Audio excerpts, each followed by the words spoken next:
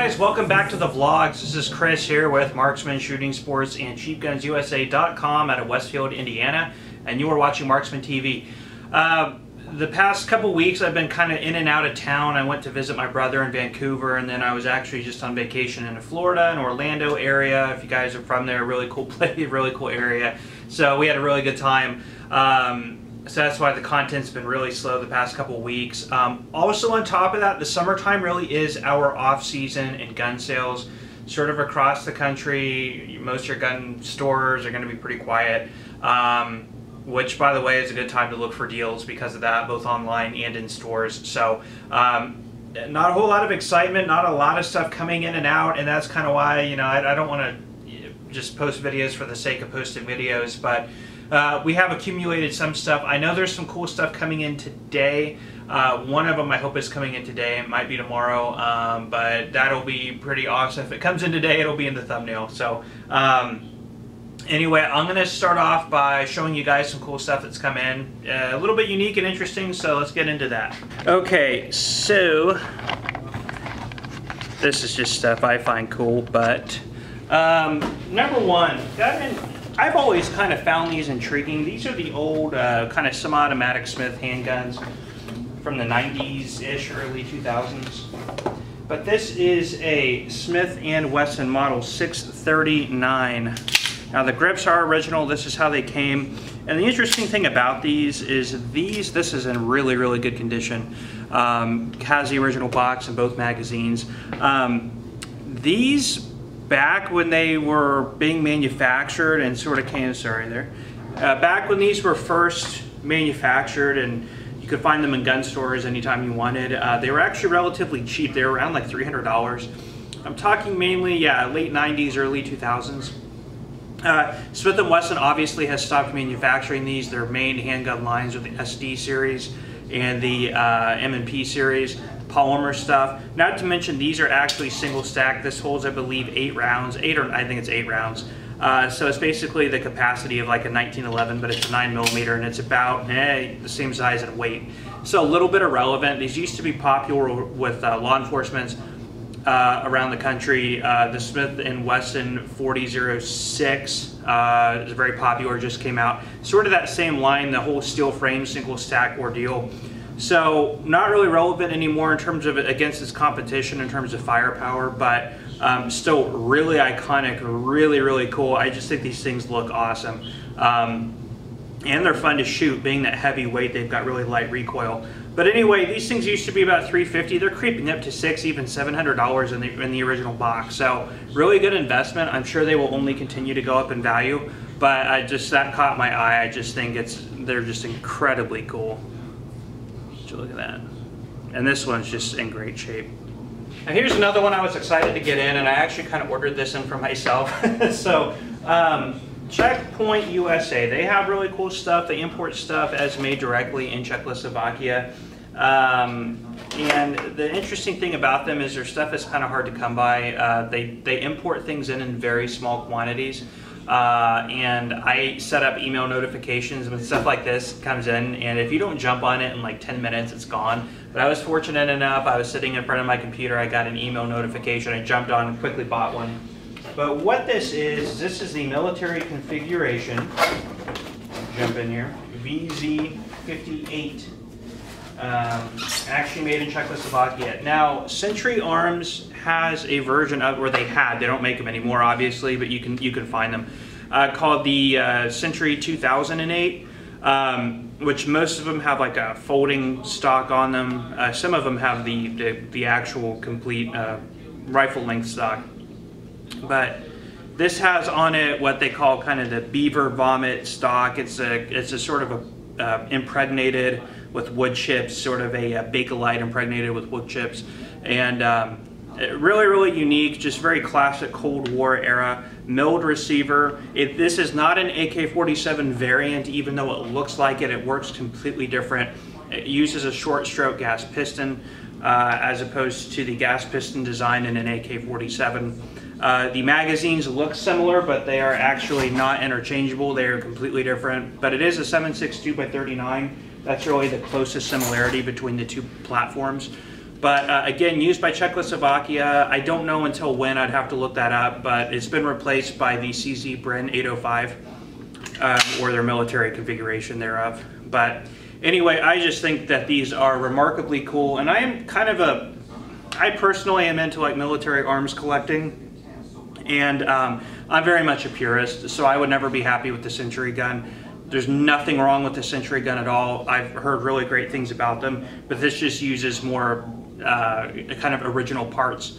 And just being that it's made complete in Czechoslovakia and imported into the States, I just find really cool. So that's just my own weird interest in these sorts of things. Okay, so you saw in the introduction that I did finally get in a Sig P365. So this is the first one we've gotten in.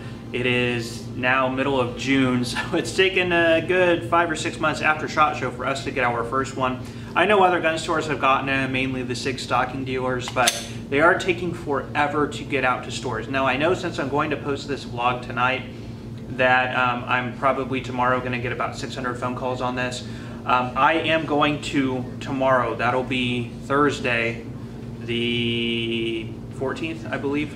I am going to be doing a video on this, and I cannot sell this until that video is done. I am going to compare this with the Shield 2.0 and the Glock 43. So be looking for that a day or two after this vlog comes out. So just to show you a couple things real quick, I am actually, as I had never seen anything other than pictures, I am actually very surprised with how small this is.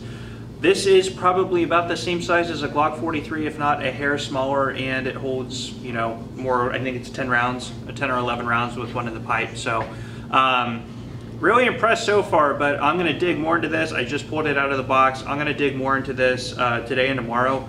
And of course, I will get that comparison up for you guys. All right, like I said, that was just a quick show and tell. Now, I do finish off these vlogs, and like I said, I'm trying to do at least one of these vlogs a week, but I do a question of the week. And if you would like to ask a question, ask down in the comment section of these vlog videos, and pop your questions or anything I get like that, I will try and answer in the vlogs kind of at the end, just as a sort of just a way to kind of close out the vlog. So one question I get in my store all the time, and these are, you know, mainly for people who come in and just want to chat and stuff, is what got me interested in opening a gun store. And this might be true for a lot of people who are thinking about getting into a gun store. But basically, really quick, my story is I graduated from college in Chicago, got a degree in marketing and business administration from Loyola University. And when I came out of college, we were in the middle of the recession, 2008, 2009 recession. So it was really, really bad. It was a really hard job market to get into. And I moved back home to Indiana after college. And so again, like I didn't have a whole bunch of connections and stuff like that here, that I'd done all my internships and stuff in Chicago. So when I moved back, it took me months and months and months of looking, and I finally got a job with a, well, I don't want to say the company name, but it was with their customer resource management department. I didn't have a very good experience. And it was a temporary position. There were no benefits. It was very, very, very low pay, but that was the market we were in. I mean, people getting entry-level jobs were people being laid off with 15 years, 20 years experience with master's degrees, and I couldn't compete with them, you know. So I did that for a while, and that's when my interest in firearms really started developing, and I really dove into it head first, or with both feet, whatever you want to say. And really, World War II stuff was really my passion. So being on a really bad job, really bad paying job, student debt and all of that, I was on a very fixed amount of money. So I would start off by buying very cheap firearms, World War II stuff. That's back when you could get Mosin Nagants for like 90 bucks, and you could get Enfields for 250, 300 bucks. And I'd go to gun shows all the time, and I would try and get the best deal I could on anything. And so I knew if I got a great deal, and then, you know, if I wanted to buy, say I had an Enfield and I wanted to get a Japanese Arasaka, I would have to sell the Enfield to afford the Arasaka. I couldn't just go out and buy the Arasaka. So when I would sell the Enfield, because I would buy such good prices, buy such good deals, I would always make a little bit of money. So maybe I made 50 bucks when I sold the Enfield, and when I bought the Arasaka, I got it at a really good deal. So when I ended up selling that, I might have made 50 bucks or 100 bucks on that. And then eventually it started really just accumulating over time. And I got to this point where I was starting to kind of make more money and my collection was expanding beyond what I was doing at work and anything like that. And I was just really enjoying it. I mean, meeting all the people, seeing all the guns. I mean, like, I think what I look back on and miss the most is getting into guns for the first time because it was all so new. So I'd get like an Enfield or an Arisaka and I'd sit in front of my computer for 6 hours just learning everything I could about it. And, you know, oh, that's a rare marking. I'm going to run over to mine and see if it's there. And, oh, it's there. That's cool. You know, so that's kind of where that happened. And then, so after being miserable at this job for a while, I decided to go get a master's degree so that I could be more, you know, have more appealing stuff on my resume. And, you know, I'm looking at spending 150 grand or 100 grand on a master's degree or whatever it was going to be, I can't remember, and having to take out more debt for that. And then my dad, who had the great idea, who was a retired CPA or an accountant from United Airlines in Chicago, based out of Chicago, he retired about that time, and he said, well, instead of investing all that money getting student loans and a master's degree, when you already know you don't really enjoy the whole corporate scene, and you're not guaranteed of getting a job when you get out of that either, why don't you just go into business? You've already proven to yourself that you can make money and that you enjoy buying and selling guns. So that kind of planted the seed from my business background. I wrote up a business plan. My dad, who is a retired accountant looking for something to do, wrote up my financial plan.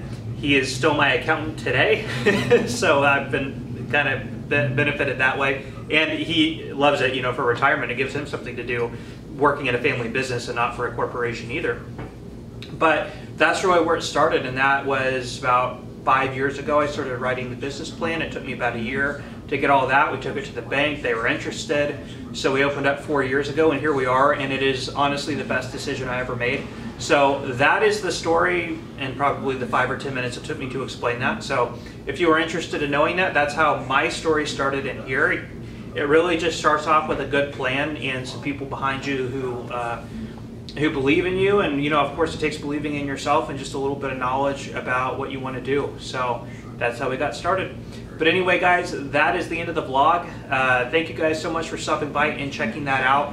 If you have any questions, as always, leave those down in the comments section. If you enjoyed this video, hit the like button and hit that little bell if you want notifications. Subscribe to our channel if you want to see more content like this.